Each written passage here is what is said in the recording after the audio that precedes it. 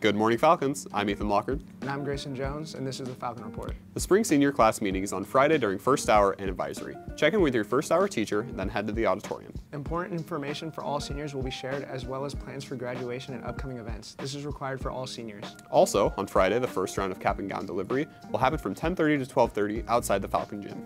The Hanford Spring Fling Bazaar is this Saturday from 9 a.m. to 2 p.m.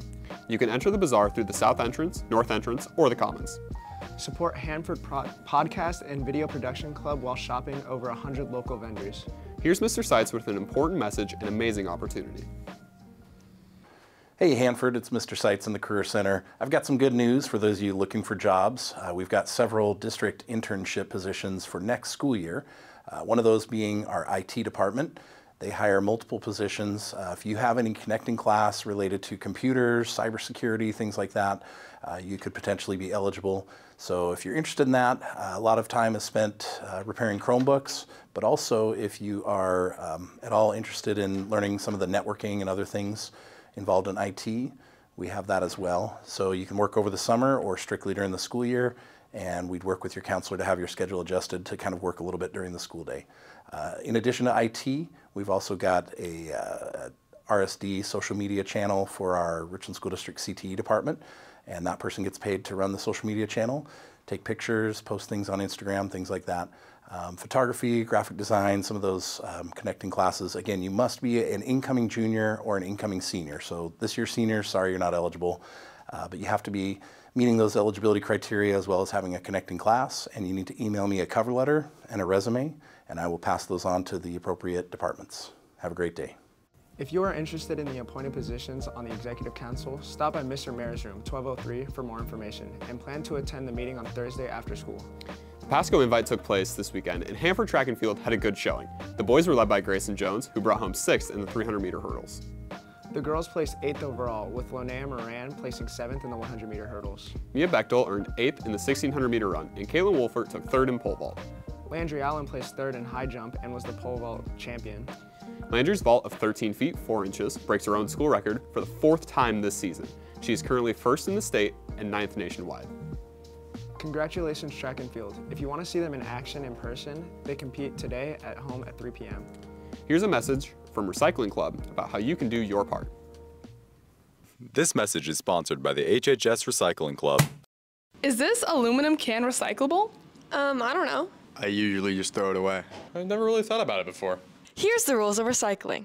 Items you can and should be recycling include plastic water bottles, soda cans, paper, cardboard, or anything that has the recycling logo on it.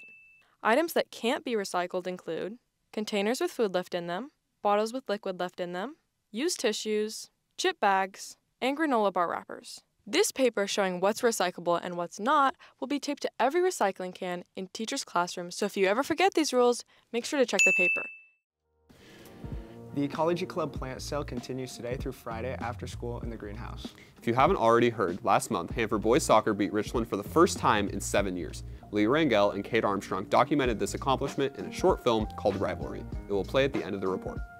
We know that all teachers won't have time to show the whole 4-minute film. If your teacher has to stop it before it's over, please hop onto our YouTube page in your free time and check it out. Activities meeting today are FAST in 2602 for all subjects and 2208 for ASL, Art Club in 1312, ASL Club in 2208, Culinary Club in 2501, DECA in 1202, Ecology Club in 2613, German Club in 2603, Knowledge Bowl in 2204, and Dungeons & Dragons in the library. That's all for today. I'm Grayson Jones. And I'm Ethan Lockard, and this has been the Falcon Report. Please stand for the Pledge of Allegiance. I pledge allegiance to the flag of the United States of America, and to the republic for which it stands, one nation, under God, indivisible, with liberty and justice for all. When talking about rivalries in the Tri-Cities, it doesn't get much bigger than better than the Richland Bombers and the Hanford Falcons. Hanford Falcons and the Richland Bombers. And it's the Richland Bombers taking home the victory yet again. Hanford 1, Richland 2, Hanford 0, Richland 3. It's been 7 years since they won. Hanford's chances aren't looking good. Everyone is excited for the city of Richland's biggest rivalry.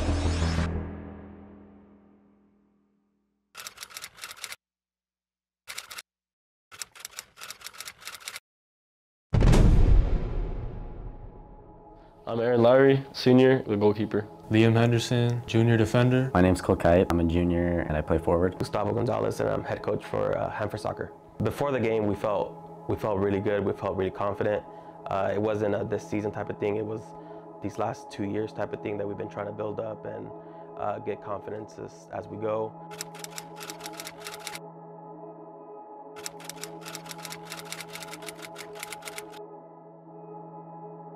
A rivalry for Richland.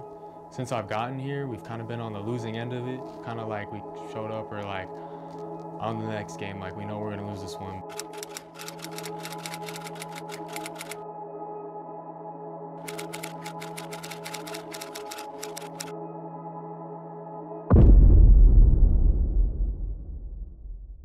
We came into this game like we were ready. Like this is our year to beat them, and we proved them wrong.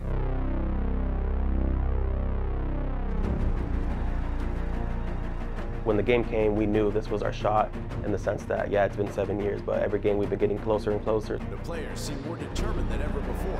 You can feel the energy from the stands.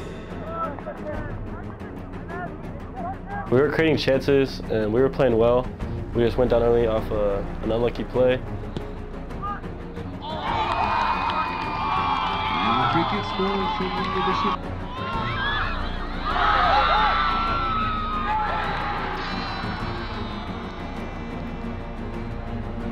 They knew they were playing well, we knew they were playing well.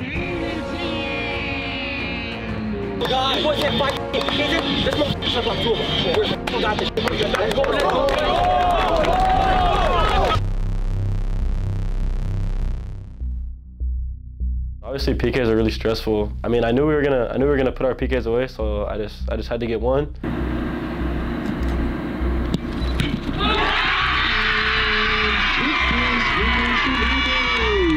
They missed their first one.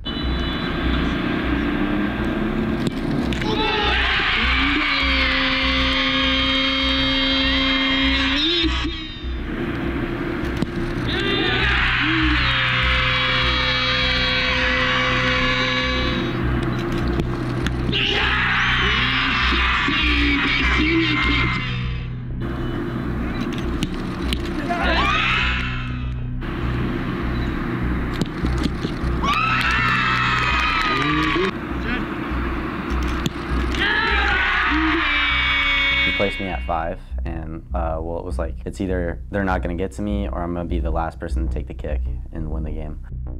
I wasn't nervous in the moment.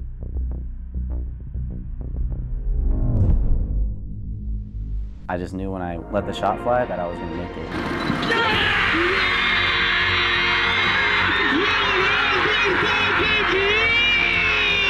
Everyone was lined up. That's probably the most fans we've ever had.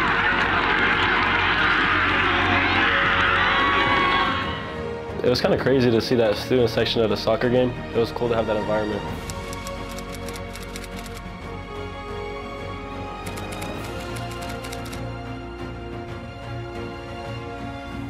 How it affects the rivalry, I would say, just in general, Hanford athletics is doing a lot of cool things, not just Hanford soccer, not just Hanford boys soccer, but Hanford girls soccer, and a lot of our athletic programs are doing a lot of cool things. So I think going forward, if a lot of the middle schoolers could see that stuff and not always choose one school when it's time to decide for athletics, I think that night, showed that you could do cool things at both schools, not just one.